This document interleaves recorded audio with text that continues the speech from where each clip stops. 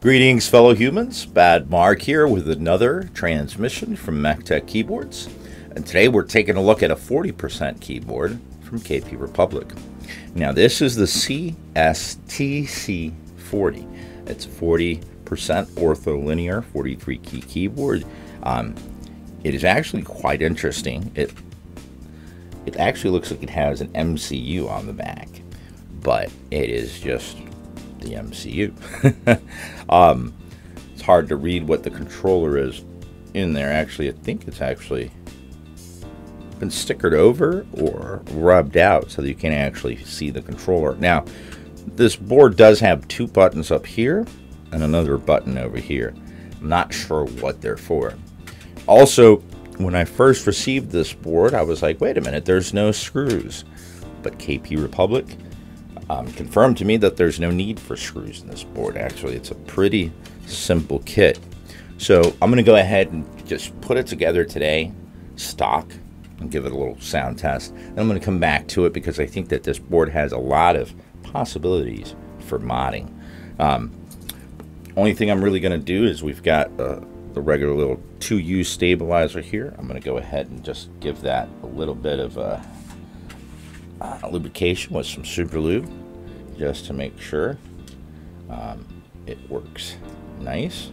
Not going to do any other mod to it because I just want to see what this little kit can sound like stock. Now it is a VIA and VIAL compatible firmware, so it should be a great little kit. I've been trying to learn how to use a 40% more efficiently because I do like them. Let's go ahead and put these stabilizers in place. All right, well, let's go ahead and build this. Now, today I figured we'd go with a switch that everyone should be fairly familiar with, a Gateron yellow. So let's go ahead, and since this doesn't have any screws, we're actually going to be using the plate or the switches to anchor the plate to the PCB. So let's go ahead and get started. But first, let me see what this, how well this fits in here.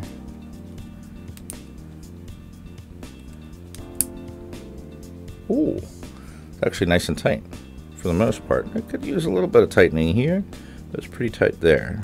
All right, so we may add a little tape to it when we come back. But for now, let's go ahead and stick to the corners, and then we'll move for the rest.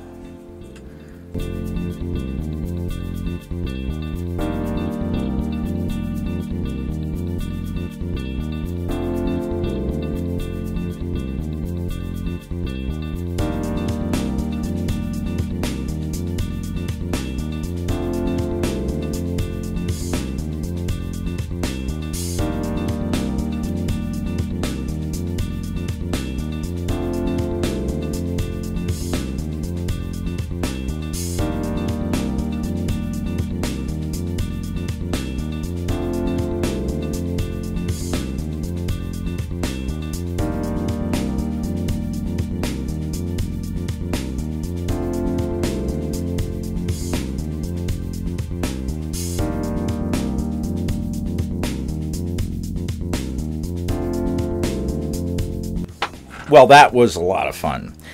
Sometimes with these pressure fit plates, there's different ways to go about it. For this one, what I found, that the corners first, and then go along the outside perimeters, because what happens is you need to ensure that that plate is all the way up to the switch, since the switch is basically being the anchor for it.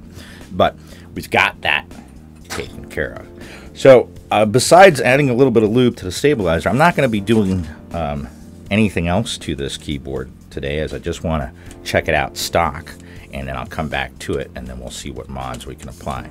So I was told this does not require screws, so I'm going to try to fish that USB-C through there. Okay, it fits in there with pressure. There actually might be a chance of, I mean, I don't know, we might have to make the hole a little bit bigger, but we might be able to do a pressure mount in there. We'll have to see. But right now, we're just going to go ahead and stick the top back on here.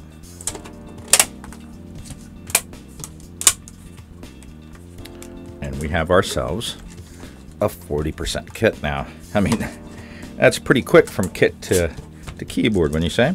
Now let's see, what should we put on there? How about some carbon caps?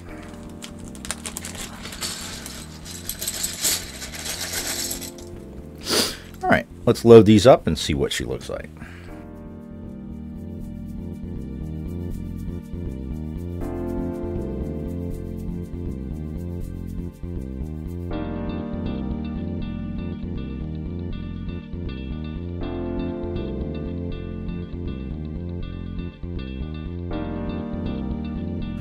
All right, so here it is, a nice 40%.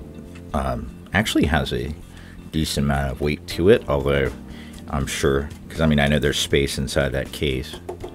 Not much, but there's some. Probably put some noise co in there. But I obviously haven't programmed it yet. But let's go ahead and see what it looks like with the lights on.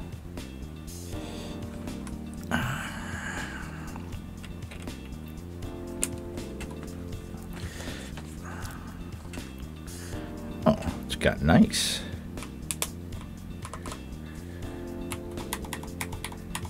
Oh, it's actually, I actually did get those on the right one, surprisingly enough. I'm still getting used to the 40%, but I've been playing around with another 40%. This is the BM40. Now, this is a 3D printed case that I made, and I'm using the drop OLKB, I believe, this keycap set. So I'm still getting used to it. That's why I kind of laid this one out in a similar fashion. But I gotta say, I mean, I only got the PCB. I got this one on sale, although this one was, I can't remember how much the cost. But I want to say that this with the case was under 50, everything shipped. But I mean, for a 40%, it's solid. It's got nicer RGB than this one does. It's a little bit brighter, although this one does have underglow, and that's why I printed it in the 3D print case. But this new 40% is very interesting. I like it. I am going to further mod this. Right now, I'm just going to go ahead and leave you guys with a sound test of this 40% keyboard. Let's see what you guys think of it. Until next time, keep calm, keyboard on.